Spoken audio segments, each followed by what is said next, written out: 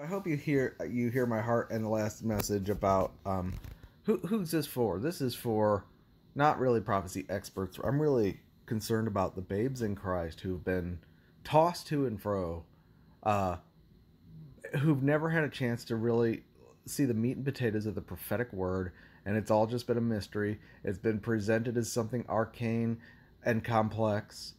It's been presented sensationalistically in a fearful way, with many winds of doctrine by people who themselves have not studied to show themselves approved. And, you know, it is with the prophetic word is just the Bible, okay?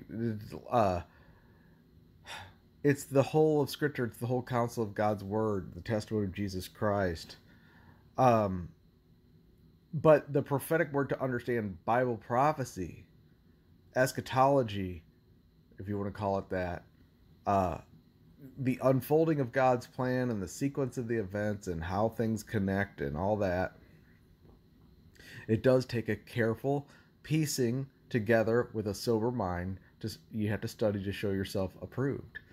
And if you don't follow the rules of the law, like law of first mention and expositional constancy, which are just funny or fancy ways of saying that the way God uses language is consistent throughout the whole of the Bible, that the Bible interprets itself, that we're not left to private interpretation, that scriptures that have signs are the signs generally will be interpreted somewhere else in the scripture, and it's for the diligent student to go look that up. And if there's a mystery, something that's like not readily evident from the text in front of you, uh, then God will have to reveal that in its time, and usually it will come through the study of the scriptures at some point.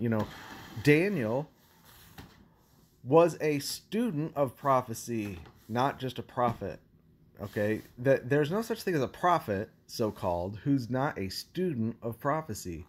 And as we're going to look at Daniel 9, we're going to see that he was studying the scroll of Jeremiah, and determined that it was the time for him to pray a certain prayer. He was motivated to pray because he understood the time he lived in based on his study of the prophetic word. Uh, Someone told me today that they were kind of turned off by I made the mistake of sending this all kind of kicked off because I made the mistake of sending someone Chuck Missler's 70th Weeks because they were confused about Bible prophecy, and honestly this person, uh they had a panic attack about a year ago about the aim of the bee. uh and this person's been tossed around by that stuff, and I didn't have any good resources, and I just thought, if I could give them some good resources that they could get grounded in their assurance in the scripture and get out of the sensationalistic garbage, it will help stabilize them. But when they heard Chuck Missler, their response was like, well, he's prideful and he's intellectual, and there's no way he could understand the prophetic word because he's not spiritual. I can tell he doesn't understand spiritual things. And so I'm turned off entirely. I can see now that you're studying prophecy, so I'm going to avoid all those videos. I just think the Lord has revealed these to children, and this whole idea of having to study and study your whole life to understand prophecy, that just doesn't make sense, and that's not how God does things. And I can understand where she's coming from emotionally, but there is a place for, whether you like Chuck Missler is not the point, and I can't recommend him, and that's why I'm doing this, is because people need to have an introduction to these things, and I'm taking my time because my purpose really is to edify the saints, and one thing that's missing from prophetic study is edification. They treat it like a hobby. A lot of the teachers treat prophecy as if it's something different than ministry, and they can talk and talk and talk about the kingdom and the dispensations and all these different things, and yet they don't know what ministry is, and I would say that even Chuck Missler falls into that category, that as much as I fell in love with the Word because of listening to him, um, what we're doing is a little different, because we are really trying to nourish babes in Christ and settle fears and establish hearts in grace, you know. Uh, and I want to make sure that everything is coated with milk and meat, you know, and that it's dripping with Christ. I really, that's the main focus. But that's what's missing, and you know, still though, whoever is teaching this stuff has to. I say I'm not a prophecy expert. Not compared to these people who've spent their whole lives in the minutia, and I'm no Daniel.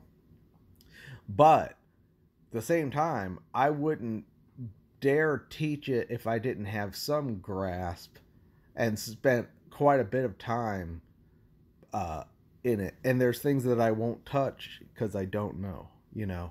So we're getting into Daniel 9, and that is for the student. And even Jesus, when he referred to it, said, when you therefore see the abomination of desolation spoken of by Daniel the prophet, let him who reads understand, let the reader understand.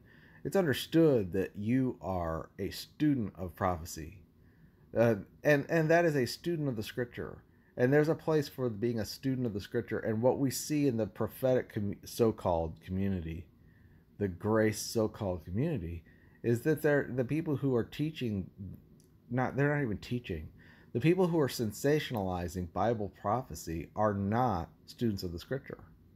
Point blank. That's why they reject the doctrine of Christ. You know, the testimony of Christ, the spirit of prophecy is the testimony of Jesus Christ. It is not about the Magog invasion and knowing that, Russia's invading Ukraine. That probably sets them up so that's probably backing Gog into a corner. And yeah, we can see that geopolitically, but who is Gog? And what does that have to do with the testimony of Christ? Why is it that you can talk for hours about that, but if I tell you the church is not under the new covenant, you go, you blasphemer. Because when you go back and you read the people who, like, I was looking at Clarence Larkin, who diagrammed out the 70th week at 150 years ago or whatever. He did these excellent architect. He was an architect who did diagrams of these things just from the Scripture, not from the teaching of men, but diagramming out what the Bible teaches, to give visual representations of what the Scriptures say. It's very clear from the literal reading of the Scriptures that the new covenant, Daniel 9:27 ends. The final step is to bring in the new covenant for Israel, and that is yet future, and that is for the house of Israel and the house of Judah, and that has to do with turning away their sins and bringing in righteousness, not just in the heavens, positionally before God, but actually in manifestation on the earth. That's what the kingdom is for. And it's the study of this is what the study of prophecy is what is the distinction between Israel and the church, and what is Christ's inheritance as the seed of David, the seed of Abraham. What is he possessing? What is he taking possession of? What is his qualification? And what is he going to do with his possession? Okay, and when we divorce prophecy from Christ himself and his inheritance, then we lose sight of who we are too when we study prophecy. And when you do that, now it's like you're watching a superhero movie, or you're in a superhero movie, and Superman's coming and he's throwing trains at his enemies, and you don't know if you're going to get hit by a train. That's why it creates panic. My wife, she is PTSD triggered by the prophetic stuff. Not as bad now, but for years we couldn't even talk about it, and I didn't understand. I was like, "What? This is the greatest news on the planet." That's how it was presented to me. Actually, though, was the story, God's story of how He's summing up history and wrapping everything up and bringing meaning to this universe that is just absolutely futile without him. He's reconciling all things in heaven and earth in Christ. And then he has this group of people that he's made co-heirs together with Christ to rule and reign with him forever. And this is the greatest destiny and the greatest event in the history of the universe that the entire creation is groaning for, the manifestation of the sons of God, when Christ presents the many sons of God, his body, which is his fullness, to the Father, and says, behold, I and the children you've given me. And the Father receives the riches of the glory of his inheritance in the saints, and receives the result of his work in Christ, the building of the ages, the masterpiece of God, the church. All of this is glorious. It's a glorious thing to look forward to and to rejoice in. And that's, praise God, how I was introduced to prophecy. The guy who, even though I listened to Missler and I listened to a lot of this stuff, it was never a thing of a lot of fear for me. Possibly because before I was saved, I grew up in a family that sat around, they were atheists, and they would sit around and talk about the condition of the world in a very fatalistic view, like, population control should be implemented and abortion should be mandatory. And, just a couple Thanksgivings ago, we were on my grandpa's farm, and they were talking about that, all their survival plans, and they're prepping, because they think the dollar's going to collapse and society's going to collapse, and they can articulate at length why society is going to collapse, and they've got plans for it. And we don't have any skills other than being a musician. I have no skills to offer, so I'm not invited to their little compound. These are extremely intelligent people, smarter than me. I mean, I have a kind of reputation as sort of being a brainiac, on this YouTube channel. Well, my family, they're all really, really smart, but they're atheists. And I grew up in a world where there was no hope,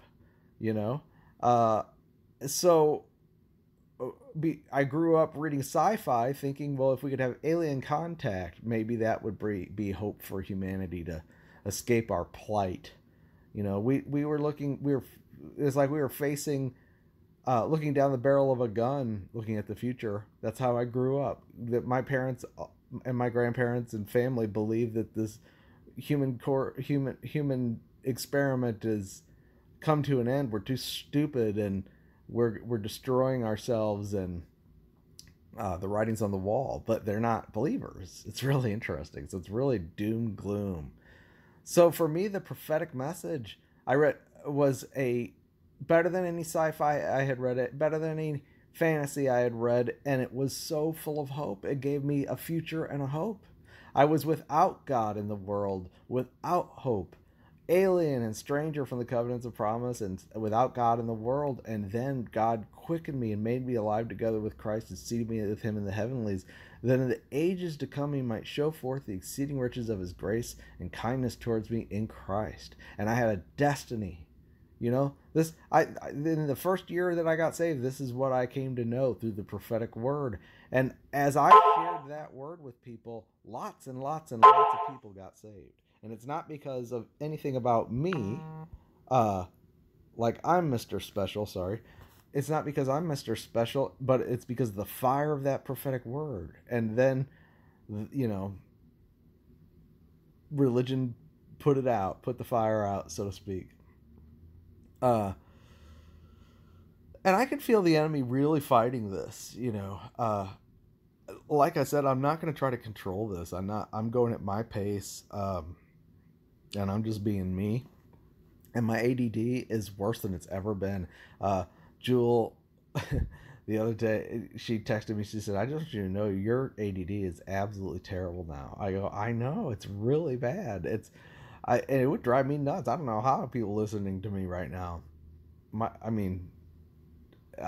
But this is where I'm at right now. And so bear with me, but we're getting to Daniel 9, and Daniel was a student of prophecy, and prophecy is a hopeful word. It is not a doom and gloom word.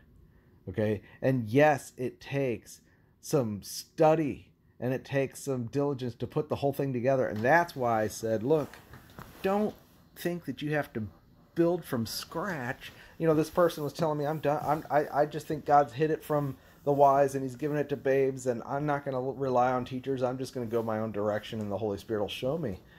It's like, okay, so you're going to reject the work that people have done before, and God's given gifts to the body, you know. And I'm trying to tell you that if you don't understand Daniel 9:24 through 27, you are not going to be able to see. You're not going to have a framework to see that we're not in the tribulation. You're not going to have any kind of protection to see that the seals haven't been opened. That kind of stuff.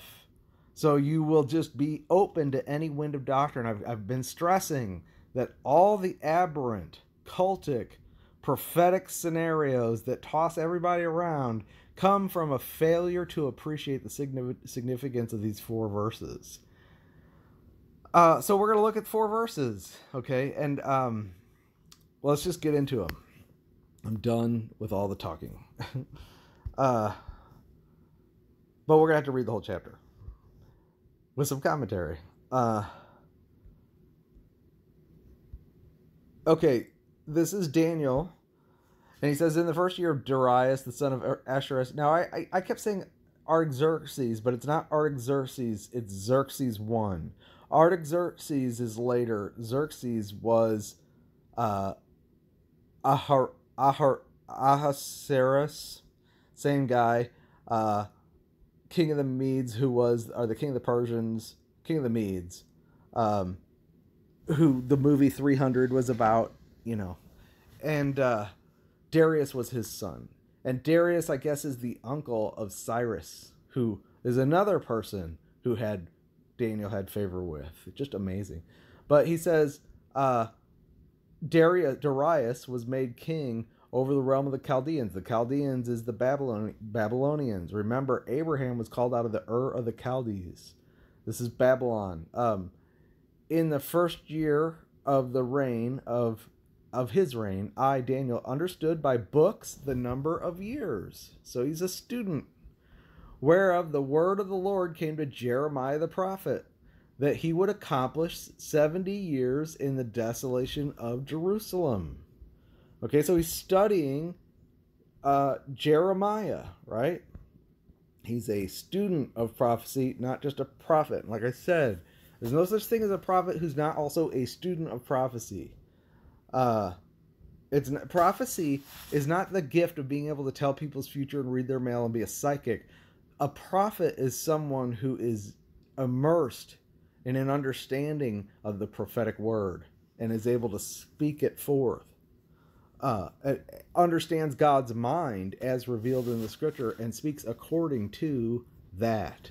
If you want to say, you know, if you want to know what a prophet would be in the New Testament sense, because we're all called to prophesy, it's to speak according to the testimony of Christ for the building up of the body of Christ. Now, in the Old Testament times, the Spirit came on people and they did prophesy where it was, thus says the Lord. We don't do that in the New Testament time. Now we have a different kind of principle where Christ is in us and we learn from the scriptures and we grow in the knowledge of Jesus Christ, and we speak according to the portion of our faith. And let every man speak as the oracles of God, and we minister according to the grace that we've received, according to our capacity. But we can prophesy. We speak forth what we know of Christ with confidence. And we speak according to his testimony, God's testimony concerning his son. We can prophesy, okay? But you can only prophesy to the degree that you've understood and seen God's prophetic word. And he was a student of the prophetic word. But this is Jeremiah. You can look this up. It's Jeremiah 25, and basically what happened was that they had this thing called a sabbatical week, where every 7 years they were to let the land rest. They were to farm the land for 6 years, right? And then on the 7th year, they were to let the land rest and live by faith and based on the provision that God provided for them for the 6 years. And it was a step of faith. You would lose your profit. You weren't allowed, if you were a farmer, you weren't allowed to farm for that year. And that was a sign that you understood that everything is provided by the Lord. God instituted from the very beginning of creation the Sabbath as not as a burden to man, but as a symbol that God wants man to rest in his completed work, and that God is the one who provides everything. Rest and Sabbath is the recognition that God provides everything, and that he's the one who sustains us. And it's associated with faith, and it's associated with blessing, and it's associated with holiness, and it's associated with the good land, inheritance, enjoying Christ, and the reality of the holies, holy of holies, having God's presence, his blessing. So the Sabbath in Genesis was the day after God completed his works and rested. He blessed it and sanctified it. So according to the law first mentioned, that's where we see holiness the first time is related to this concept of rest. So again, you can't have rest. You cannot have holiness without rest. A lot of people want to make holiness a matter of works. It's not a matter of works. It's a matter of resting in the finished work of Christ. And that's what the Sabbath rest was a picture of. But Israel, because of unbelief as a nation, did not keep the Sabbath years for 70 of them, which is 490 years. They ignored, they went into apostasy basically, but one of the things they did not do was let the land rest. They farmed all through it, and they ignored God's rules about that, as well as the feasts, as well as setting up high places, and they degraded it in many ways. And this all led, they fell into worse and worse apostasy, as we know. Now, they were breaking the law, right? They were breaking God's covenant. And the covenant was the Mosaic covenant, which was what they had to live under as a nation in order to stay in the land. Now, individuals were justified by faith, not by that covenant, but by the covenant that God made in Abraham's time, that actually gave them the inheritance of the land by their faith in Christ, because the land was promised to Abraham's seed, which is Christ. And the ones who actually believed in Christ, that there would be a seed that would come, the seed of the woman, the seed of Abraham, the seed of David, and he would be the one who would eventually deal with sin. And that they knew that when they offered up their sacrifices, it was a picture, and that the real sacrifice was yet to come. Those people were justified by faith and were heirs of God by faith as individuals, no matter what the nation did, okay? So the law was never given to individuals. It was given to a nation to keep, and it was for that nation to be able to stay in the land. And one of the provisions for the nation to be able to stay in the land was they had to keep the Sabbaths, and especially this whole keeping the 70. This is really important, because you won't understand this prophecy if you don't understand what the 70s are, 77s are, the sevens, a week of years. A week of years is 7 years or 6 years. You work the land. The 7th year you let it rest. Well, they didn't do that for 490 years. So when God came in and judged them with the king of Babylon, he said, here's what he says. He says, to fulfill the word of the Lord by the mouth of Jeremiah, until the land had enjoyed her Sabbaths. For as long as she lay desolate, she kept Sabbath to fulfill 70 years.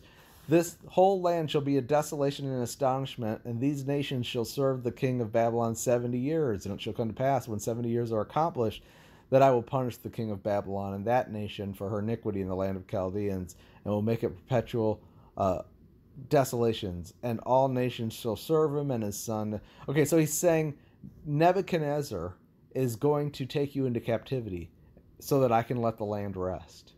Because you didn't let it rest 70 times, which is for 490 years, you ignored the Sabbath of each of these, weeks of years. You ignored the 7 years for 490 years. I'm going to have you stay in Babylon for 70 years to let the land rest, because you owe me 70 Sabbaths. And then after the 70 years are accomplished, I will visit you and perform my good word and cause you to return to this place. So that's what he prophesied through Jeremiah, and that's what Daniel was studying. Okay, so again, Daniel is taking the scripture literally. He recognizes that it is the 70 years are up. He realizes he's in Babylon and it's time to go back according to God's prophetic word. And being a believer in the prophetic word, he goes, it's time to pray. Okay, now the 70 years is really important because God, based on that understanding, is going to prophesy about 70 weeks of years that remain for Israel's history, prophetic history. And this is the timeline where we get what's called Daniel's 70th week from, and why we understand that there is a 7-year period yet set aside for Israel's history before the kingdom to be wrapped up and for their salvation to be brought in. So he said, I set my face unto the Lord God to seek by prayer and supplications and fasting and sackcloth and ashes. He says, a representative of the whole nation. So he's is an individual justified by faith, but he's praying for the nation because he has dual status as an individual and as a citizen.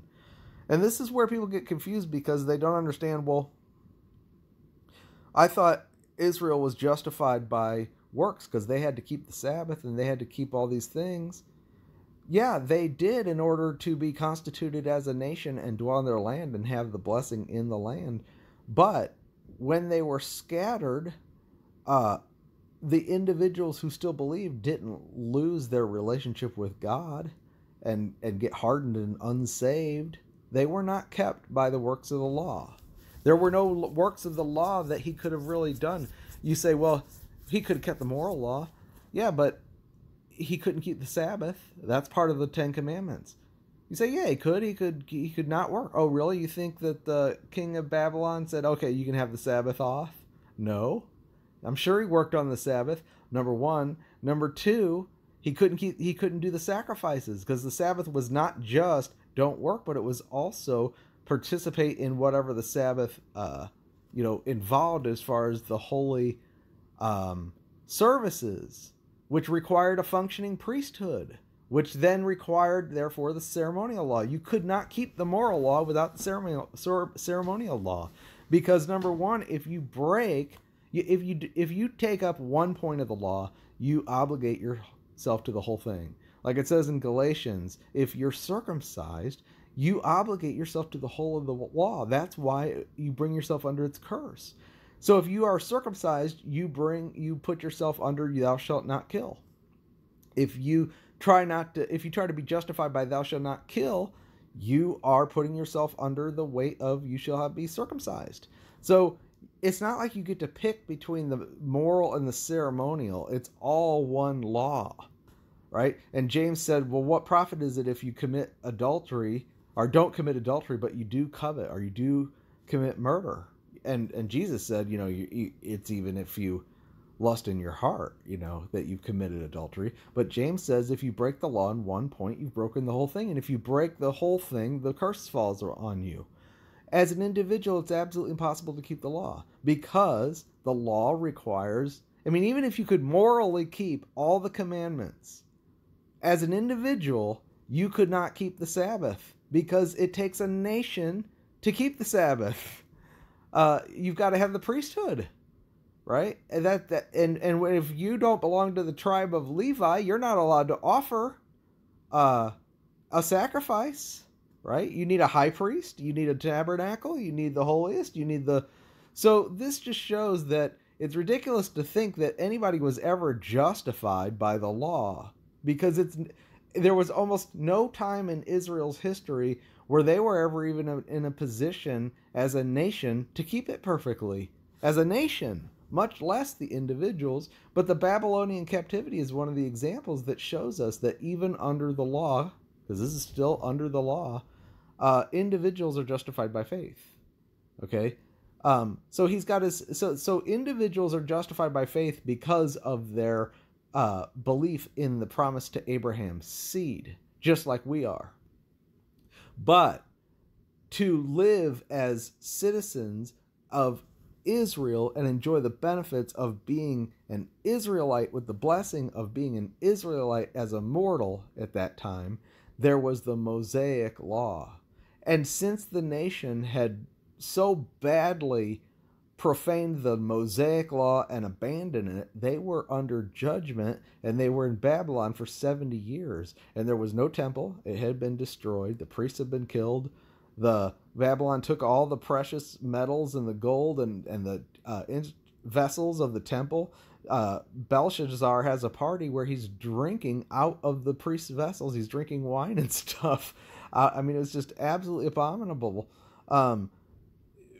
Because the nation was absolutely destroyed and decimated. Jeremiah is weeping and wandering around. Now, is he not justified anymore because they can't keep the law and they've been judged? No. There's a difference between the judgment and God's treatment of them as a nation, which is the branch of a mixed multitude of believers and unbelievers, and God's dealing with individuals. God never deals with individuals according to the law except as a schoolmaster to show us our need for Christ. He always deals with individuals to justify us by faith in Christ, but with a nation, he has an arrangement called the Mosaic Law, and then he has another arrangement which replaces the Mosaic Law, which is what? The New Covenant for future Israel, which is for a nation. Okay? But he here is praying in sackcloth and ashes for his... Now, he is identifying himself with Israel, but we know he was a just man and spotless, right? So, but he says, I pray unto the Lord my God and made my confession and said, Lord, the great and dreadful God, keeping the covenant and mercy to those that love him and to those who keep his commandments. He said, oh, see, it's justification by works. No, he's standing in the position as the nation. We have sinned and committed iniquity, and we've done wickedly and rebelled, even by departing from thy precepts and judgments. Neither have we hearkened to thy servants the prophets, which he did. He is reading Jeremiah. He is a prophet. It was his belief in the messages of the prophets that from the very beginning, when he went into Babylon as a child, he refused to eat the king's meat, and he sanctified himself right away because he believed the testimony of the prophets. And yet he's saying, we have not hearkened to thy servants, thy prophets. So again, he's standing as a representative of the nation, and they have a dual status. They are on the one hand, individuals justified by faith, but on the other hand, they have a status as members of this nation. Now, we're a little different because our status as individuals in Christ is also as members of the body of Christ, and it's one and the same because it's one life, it's all grace. But at that time, you stood in grace before God, but in the nation, in the sense of being a functioning member of the nation, you were under law. That's hard for us to get our mind around because we don't have we don't have a theocracy, Neither have we hearkened to thy servants the prophets, which spake in the name of our kings, our princes, and our fathers, in thy name to to all the people of the land. Lord, righteousness belongs to thee, but unto us confusion of faces as to this day, to the men of Judah and the inhabitants of Jerusalem, to all of Israel that are near, that are far, through all the countries where you've driven them because of the trespass which they've trespassed against thee. Lord, to us belongs confusion of face, to our kings, to our princes, to our fathers, because we've sinned against thee. To the Lord belongs mercies and forgiveness, although we've rebelled against thee. Neither have we obeyed the voice of our Lord God to walk in his laws, which he set before us by the servants of the prophets. Yea, all Israel, again, the country, the nation, have transgressed thy law, even by departing, that we might not obey thy voice. Therefore your curse is poured out on us. And yet he is the president of Babylon. So again, this he is blessed. His socks are blessed off, and he's got his socks blessed off like Joseph, and yet he doesn't look at that. He counts that all as dung because he values what God values and considers it curse. I don't care that I'm rich in this world. I want what God wants. I'm zealous for God's house. I miss Zion. In the Psalms it says, How can we sing the songs of Zion in a strange land? When they asked us to sing a song of Zion, we were like those who weep. We hung our harps on the willows. We can't. We feel like that in institutional churches sometimes. It's like, you want us to sing hymns about Jesus Christ, and then you're going to talk about law for the whole service. And then you want us to finish off with another hymn about Jesus after you've adulterated our ears with your Babylonian jibber jabber. It grieves you. But anyway, I love his heart. Therefore the curse is poured out upon us. Now God had told them, look, if you go to Babylon, if you listen to the voice of the prophets, you'll be blessed and be multiplied there. The only people who were cursed were the ones who stayed in Jerusalem, who refused to listen to the prophets. They had their own prophets. There was Jeremiah and Ezekiel who were saying, God's going to curse this place. Babylonian king is going to come and he's going to destroy it. Everybody's going to die in it. He's going to lay siege. They're going to tear down the temple. They're going to kill your children within you. But if you go out and surrender to the king of Babylon, you'll be blessed and obey God, and he'll bring you back to this place. But the false prophet said, oh no, this is the holy city. They're blaspheming the people of God, and they're blaspheming this holy city and the holy temple. And they tried to prophesy as if this place was the blessing of, enjoying the blessing of God. And how can you say that this is the eternal dwelling of God? And it sounded like they were speaking scripture. You would have had to really have some discernment to know who's who. It sounded like Jeremiah and Ezekiel were speaking awfully negative things about the people of God in the city. But God said at that time, put a mark, in Ezekiel, he said, I think to an angel, put a mark on everyone who mourns for the abominations that are committed in Israel. And there were people who were prepared to go because they'd been grieving over the idolatry and the Babylonian mixture in Israel for years and years and years. All the ones that went to Babylon were ready to go. They're like, God's abandoned this place. This place is full of abominations. Jerusalem had become Babylon. And in fact, Nebuchadnezzar got saved. Nebuchadnezzar, Darius, and Cyrus did more good for Israel than probably any of the kings in Israel's last 490 years of history prior to that time. They blessed Israel, they believed in God, and the kings in Israel didn't.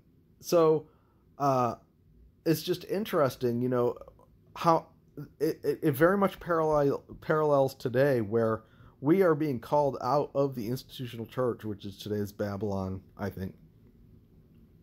And in Ezekiel, God said, let me show you even more abominations. He's looking around, he says, I see women making cakes to the queen of heaven and weeping for Tammuz. And what's that? That is Nimrod's wife and their son, Baal, who is the Antichrist, who will be Apollyon eventually, the beast system.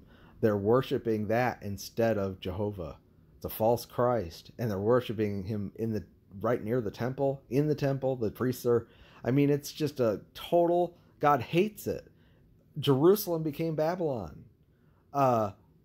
Are invaded with Babylonian religion that had actually replaced the true worship of God, and God was nowhere to be found. And that's what it is like today in Christendom, is that people are dealing primarily, especially in the institutional churches, with the Babylonian mysteries, but they've dressed it in biblical terminology, and people don't know the difference. But there's people who will not hear the voice of a stranger, that have heard their shepherd voice, and they've been grieved and say, I can't deal with this. God's put a mark on them. He said, put a mark on all those that have grieved inside over the abominations they're practicing in Jerusalem. Those were the ones who escaped with their lives and went to Babylon and were blessed. Okay. Now he says, yea, but the rest perished in Israel. When the siege happened and Nebuchadnezzar went in and destroyed them, or put them in slavery. I think a lot of them were still in Israel, but were slaves or something. But he says, yea, all Israel have transgressed thy law, even departing, that they may not obey your voice. Therefore the curse is poured on us. Again, is he cursed? No, they're blessed, but he's identifying with the country, with the nation. And the oath that is written in the law of Moses, the servant of God, because we have sinned against him. Now, remember, the law of Moses, Deuteronomy 28, was when he read it and the people all said, all that God has promised we will do. And in that law, it said, look, if you do everything in here, you'll be blessed in the city, blessed in the field, blessed going in, blessed going out, above only and not beneath, the head, not the tail. But if you don't do these things, you'll be cursed. And he described in the, let's see, actually, maybe I can, maybe the cross-reference will have it. This is the first prophecy of the diaspora. There's two prophecies in Deuteronomy of what's called the diasporas. One is diaspora, which is a dispersal or a scattering into Babylon. And then the second is into the nations, which we saw for the last 2,000 years. Hold on. But if you read Deuteronomy 28 and you read all the curses, it is absolutely terrifying. It's, the Lord shall cause thee to be smitten before your enemies, and you shall go out one way against them and flee 7 ways before them, and shall be removed into all the kingdoms of the earth. And the Lord will smite thee with the botch of Egypt and the emerods and the scab and the itch. And a lot of people believe that the Holocaust was the absolute outpouring of the greatest example of all the curses listed in Deuteronomy 28. I don't know about that, but I mean, obviously the camps in Auschwitz are really bad, and this is very descriptive of just every kind of possible awfulness. But this is where, in Deuteronomy 28, he says, the Lord shall bring thee and thy king which you set over thee unto a nation which you neither or you or your fathers have known, and you shall serve other gods, wood and stone, and you shall become an astonishment, a proverb, and a byword among the nations where the Lord shall lead thee. That is, people believe, is talking about the Babylonian captivity, which is where he is now. These cross-references it's too much to read. If you read Deuteronomy 28 through 31, you will see that there are so many curses, and it's so awful that if they do not fulfill the law, it's hard to believe that anybody would ever have thought to say, oh, everything that you've promised we shall do. Because the curses and the oath that God said he would do to them as a nation if they didn't keep it were awful. But is Daniel experiencing all those curses? Is he botched and plagued and a byword and serve? No, he's blessed. He's the president of, we see quite a few people in Babylon: Nehemiah, Ezra,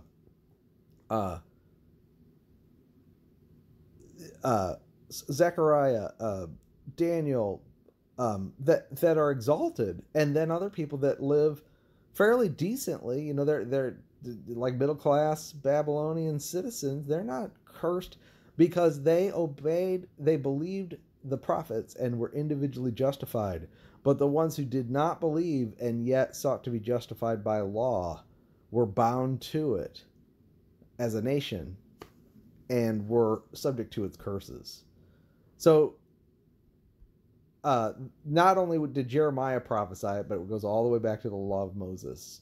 And again, it just shows that the law of Moses is for the land. It's related to your staying in the land, and it's related to the nation. And Paul tells us very clearly that the law was for the nation of Israel. It was not for individuals, and it was for transgressions. It is a ministry of condemnation and death. No individual can be justified by it.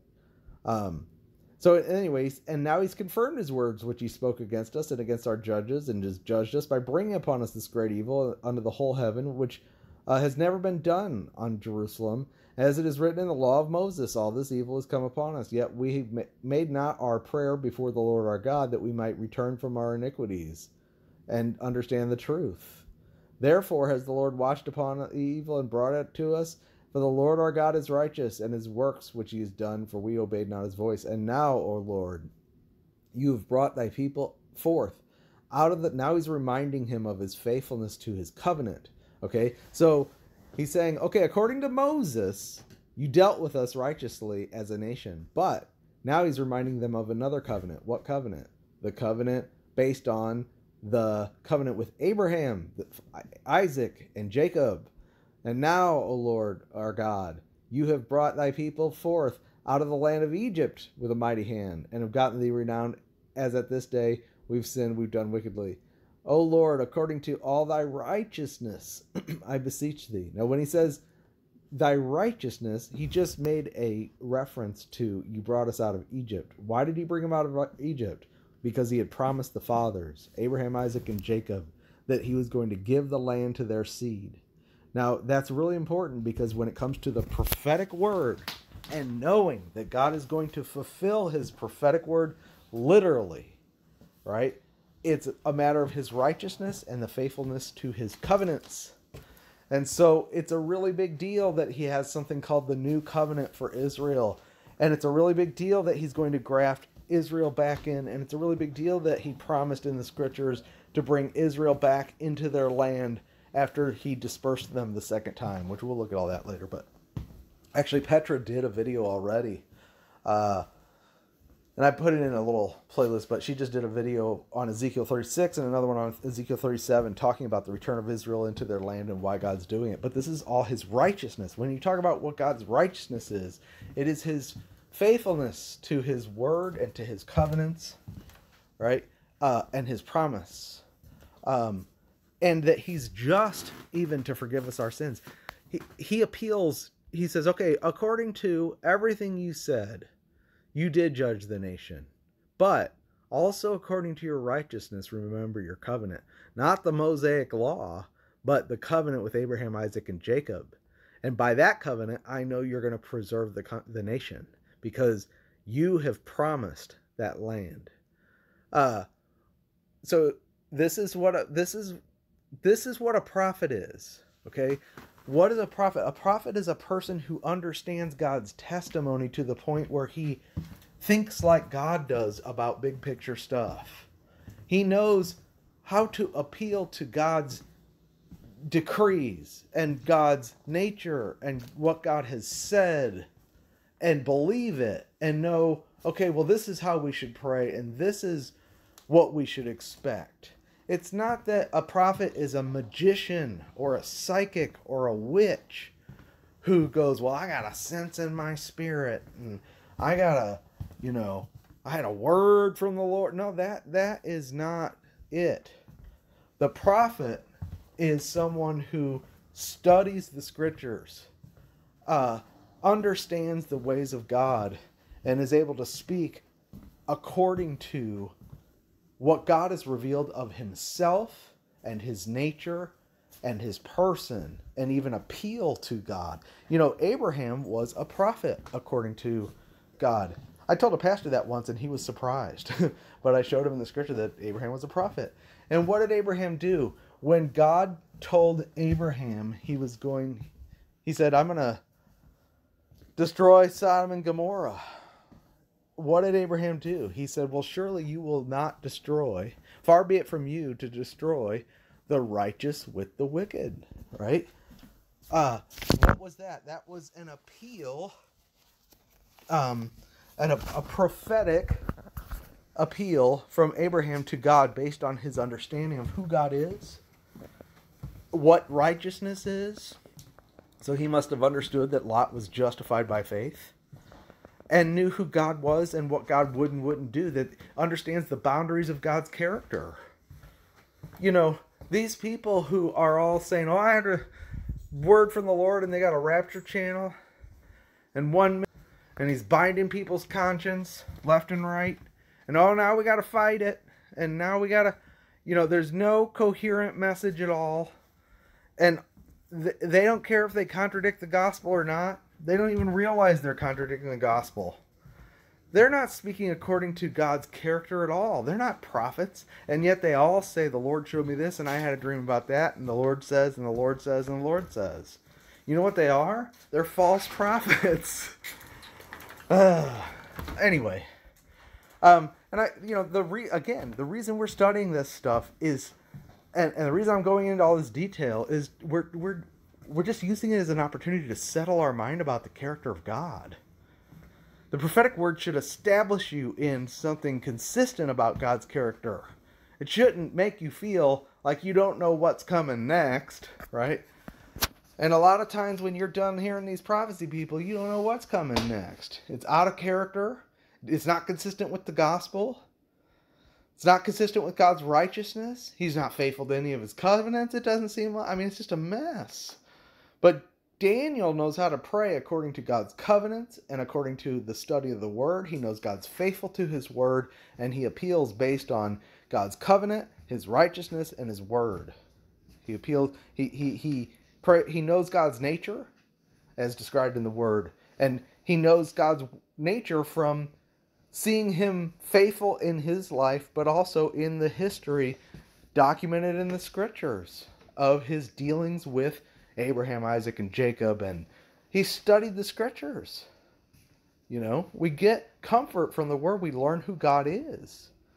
So he can pray in a way that most people wouldn't be able to pray. Put you or me in the same situation, would we even know what to pray? We wouldn't even think to pray. We'd just go, 70 years is up. I wonder if God's going to do something. Who knows? We'll see. We'd go, we'll see, because I don't want to be presumptuous, Anyway, O Lord, according to thy righteousness, I beseech thee, according to thy righteousness, let thy anger and thy fury be turned away from thy city, Jerusalem. See, I did a message one time called Your Mercy is Contingent on His Righteousness. Meaning, God, in Romans 3, says that Christ is the manifestation of His righteousness, that He may be just and the justifier of who believes in Jesus. And we have an advocate with the Father, Jesus Christ the righteous, who is the propitiation for our sins. God's forgiveness of us is based on His righteousness. It's not like He is, oh, I feel sorry for you, I'll forgive you. No, it's because He's faithful to His covenant. He forgives you because of a covenant He made with Christ. He forgives you for Christ's sake. In Ephesians it says that we're to forgive one another as God in Christ, for Christ's sake has forgiven us. He does it based on a covenant. When it talks about His loving kindness and His righteousness, we're talking about His faithfulness to His word, to His nature, and to His covenant. Stop it! Dogs. Sorry. Okay, so He's saying, according to your righteousness, He's not saying have mercy on us and relent. Please find it in your heart to have mercy on us. We really did it. Hopefully you'll have mercy on me. A lot of people pray that way when they pray for forgiveness. I really sinned big this time. If God doesn't forgive me, I'm screwed. Lord, please have mercy on me. That's not faith. Faith is, I recognize that based on the blood of Jesus Christ, I have the right to come forward boldly and say, Lord, based on your righteousness, I thank you that I have access. He's faithful and just to forgive us and to cleanse us of all unrighteousness, right? According to your righteousness, I beseech you, let your anger and your fury be turned away from Jerusalem, your holy mountain. It's your holy mountain because of our sins and for the iniquities of our fathers, Jerusalem, and your people are become a reproach to all that are around us. Now, therefore, O God, hear the prayer of thy servant and his supplications, and cause your face to shine on the sanctuary that is desolate for your Lord, for the Lord's sake, for your sake. O God, incline thine ear and hear. No, he's saying, don't do it for my sake, do it for your sake. This is about your name. I'm fine in Babylon. I'm the president. I'm doing good. He could have just enjoyed it, but he's zealous for the things that God is zealous for because he actually loves God. O God, incline my ear and hear, thy ear and hear. Open thy eyes and behold our desolations and the city which is called by thy name. For we do not present our supplications before thee for our righteousness, but for thy great mercies. So it's the same thing. We have no righteousness of our own. This is justification by faith. This is what it looks like. O Lord, hear. O Lord, forgive. O Lord, hearken and do, defer not, for thine own sake, O my God, for thy city and thy people that are called by thy name. Now, when you read Ezekiel 36, which is where God says he's going to return them to the land after the second dispersal, it's interesting because he says, prophesy therefore concerning the land of Israel and say to the mountains, therefore, surely the heathen around you, they shall bear the name. Let's see. Hold on. Come on. Sorry.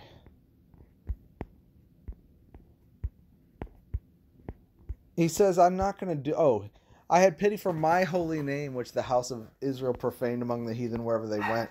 Therefore, thus says the house of Israel, I do not this for your sakes, O house of Israel, but for my holy name's sake, which you've profaned among the heathen where you went.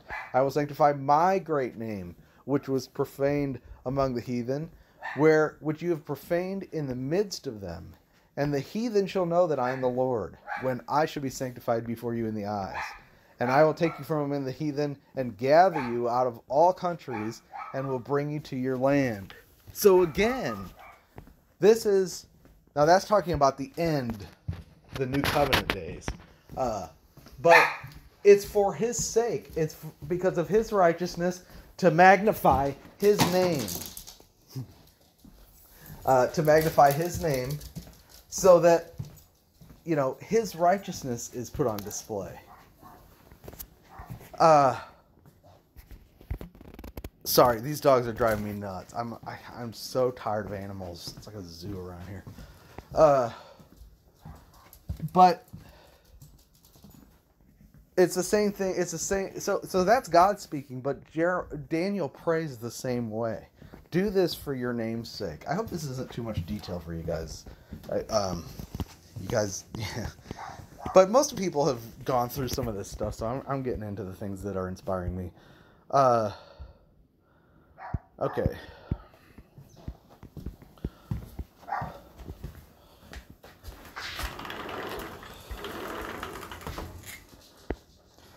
So, now we're back, and while he's praying, forgive, defer not. Okay, while I was praying and praying, confessing my sin and the sin of my people, Israel, and presenting my supplication before the Lord, my God, for the holy mountain of my God, while I was speaking in prayer, the man Gabriel. Now, Gabriel is the same messenger that announced to Mary that Jesus would be born.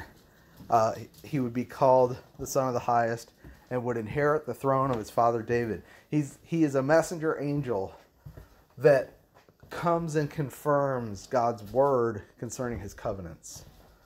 And anyway, the one I'd seen in the beginning, vision at the beginning, being caused to fly swiftly, touched me about the time of the evening oblation, and he informed me. He said, "O Daniel, I'm come now to give thee skill and understanding.